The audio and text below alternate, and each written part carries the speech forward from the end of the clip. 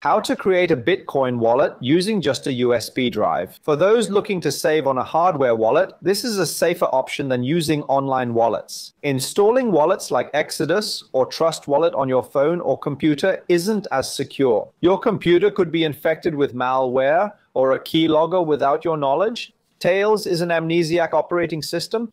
It's a bootable system that runs from a USB drive. It works directly from the USB every time you plug it in. When unplugged, it erases all data, returning to factory settings. You can activate persistent mode to create an encrypted folder for saved data. This is where you could store your Bitcoin wallet, for example. So the first step is to go to the tails.net website, click on the green Install Tails button here. Select the operating system you're using.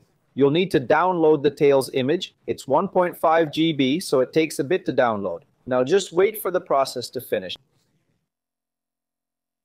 Next, we'll create a Bitcoin wallet. Let's give it a name here. Let's click Next. We'll create a standard wallet here. I don't have a wallet yet, so I'll create one. It'll generate some words here. We need to write these words down on paper. Always write them on paper.